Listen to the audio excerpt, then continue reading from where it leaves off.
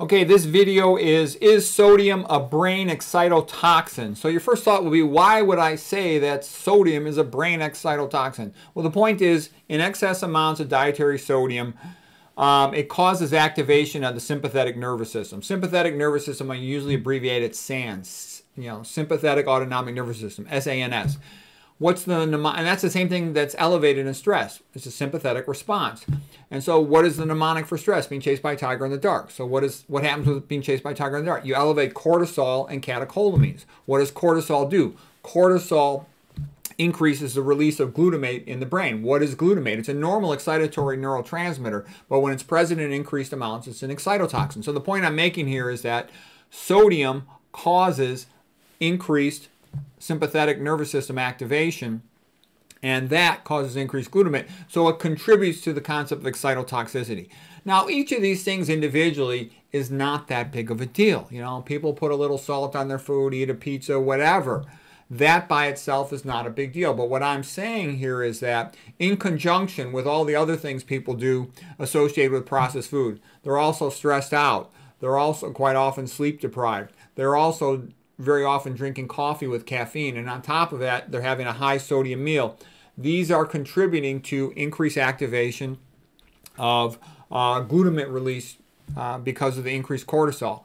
So the more things you're doing to add this up, the more you're increasing the risk the neuron's going to go into excitotoxicity-related apoptosis, programmed cell death, because you're getting the metabolic rate too far above the oxygen and glucose delivery for multiple reasons. I'll explain how it all works in a moment, but I just recently did a book review that was showing that MSG, MFG cause increased cortisol release, all right, in the plasma. And what I'm saying here is that sodium also does something similar, and all these negative risk factors, all these things causing elevated glutamate in the brain, they're having a stimulant effect on the brain. And when you overstimulate the brain, you had better deliver plenty of oxygen and glucose and avoid mitochondrial inhibitors, or the brain cells are put at risk to die. All right, so here's the paper. They've written several papers on this subject, this guy Stocker in particular. Sympatho-excitatory actions of sodium chloride in hypertension. Strong evidence suggests that salt-sensitive hypertension is attributed to renal dysfunction, vascular abnormalities, and activation of the sympathetic nervous system. But even if they're not salt-sensitive, they still activate the sympathetic nervous system. Evidence supports a role of plasma or cerebrospinal fluid hypernatremia as a key mediator of sympathoexcitation and elevated arterial blood pressure. Okay, a diet high in salt increases plasma and cerebrospinal fluid sodium concentration. Okay, so you're now also running the risk of changing, some of the brain milieu parameters, the microenvironment of your neurons. Elevation in sodium concentration activates the sympathetic nervous system in animals and in humans. Okay. Trust me, this is an academic orgasm if you understand it. This is really interesting stuff. Okay, anytime you increase sodium, you're going to increase sympathetic. And this is a significant thing. This is not just one little sprinkle of salt, but this is when you have a lot of sodium. And they've shown this in a whole bunch of different ways. If you infuse it intravenously in a whole bunch of different animal studies, if you do it into the brain, into the carotid, and it's been also done in humans, not as extensively in humans, but all right, so that's kind of interesting. Now I'm going to, put it all together. All right, so here is the effects of cortisol. And again, this is from I think my book review. I showed some of these slides. So basically, when you increase blood cortisol, you'll increase blood glucose, lipids, you sort of mobilize for energy, but it's also the hormone that keeps you awake. The opposite seesaw effect of cortisol is with melatonin. So cortisol is to be awake, alert for an acute stress response. Cortisol is the big hormone of acute stress. So that goes with excitotoxicity. Your maximum vigilance, attention when you're stressed out, increasing glutamate in hippocampus and other regions of the brain.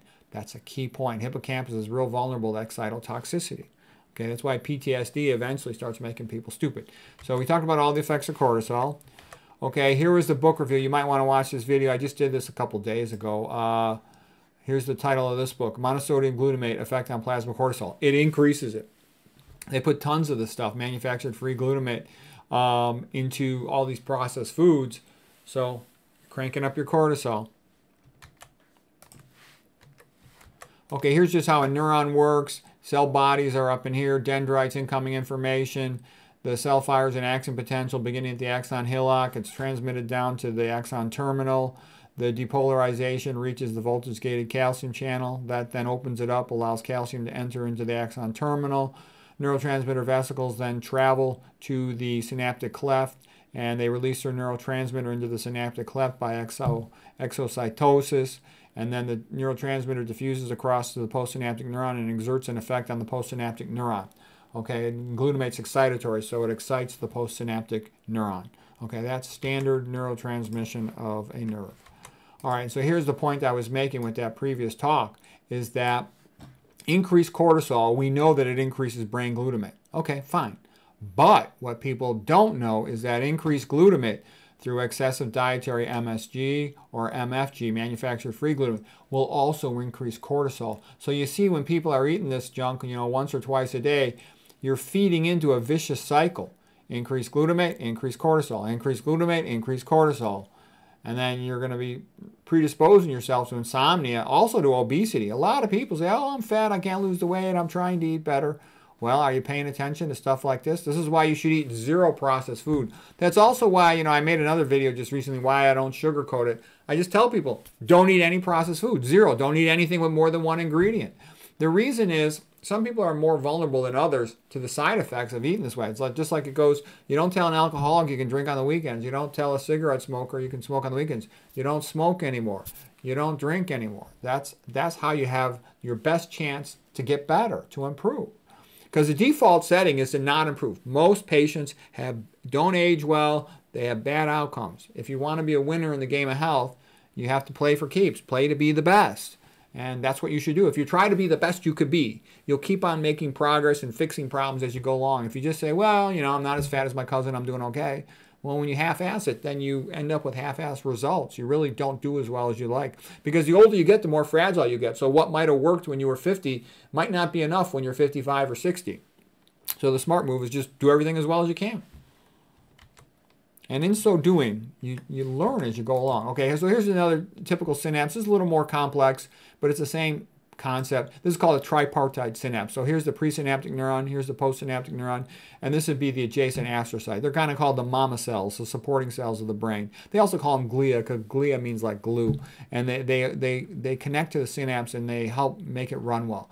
Okay, so the presynaptic neuron releases glutamate to the postsynaptic neuron. It binds the receptors, exerts an excitatory effect. What's unique about this slide is I drew cortisol on here. So cortisol is a glucocorticoid, the stress hormone. It binds to, well, actually it crosses the membrane. It binds to an intracellular receptor, but it can also have a non-genomic effect to increase glutamate transmission here. The point is cortisol exerts an effect on the presynaptic neuron to release more glutamate, more glutamate, more glutamate, okay?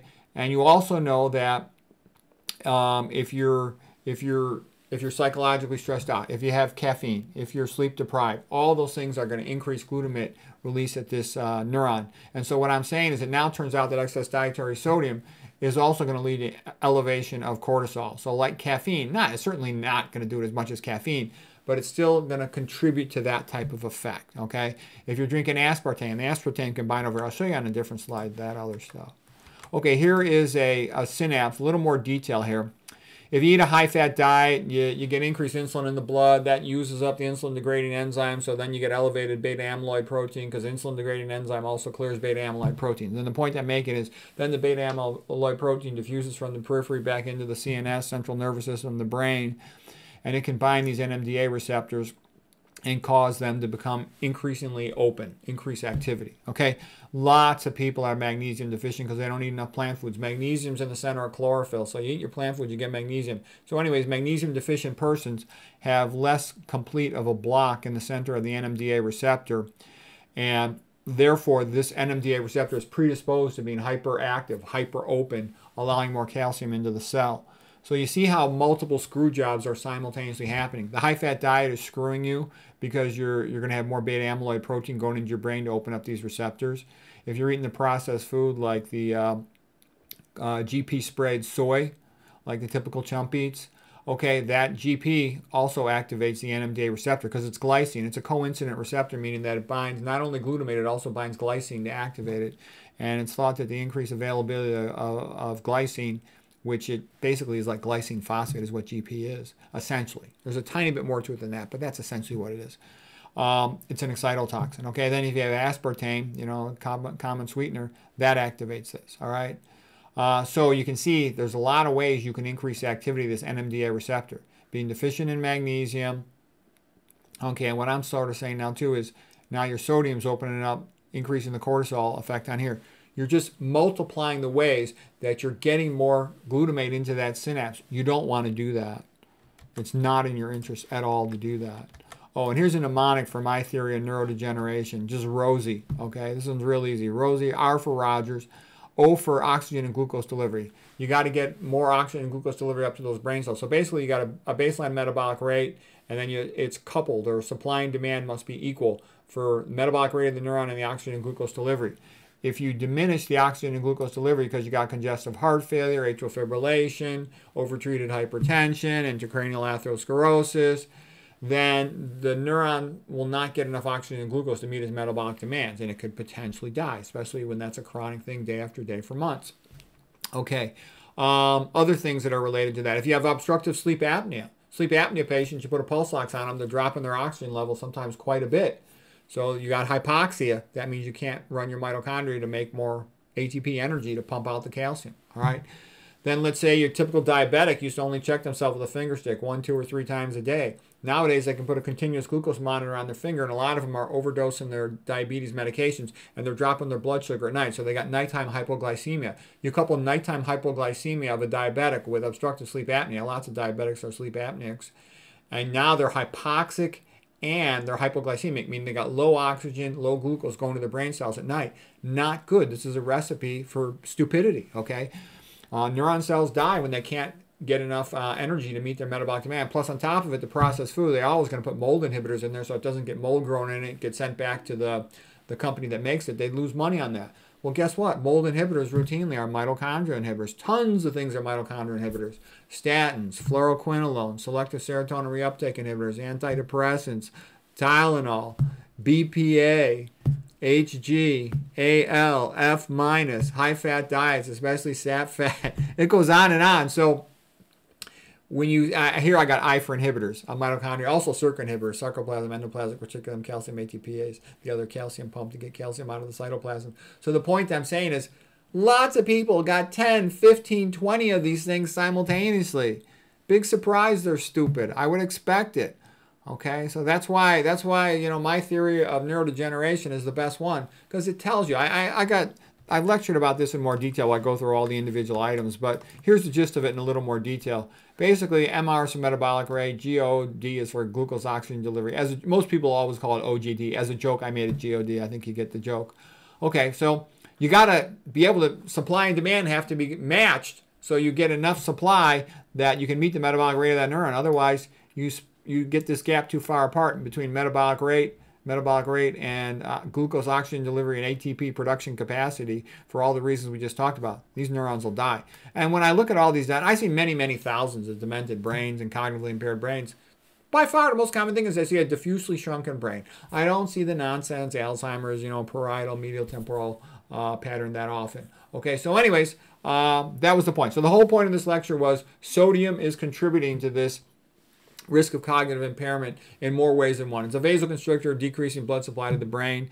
It's also, though, an increaser of sympathetic activity. Thus, it has an excitotoxic effect. Yes, it's a small excitotoxic effect, but when you add it to all these other things, you run the risk of a synergistic neurotoxicity.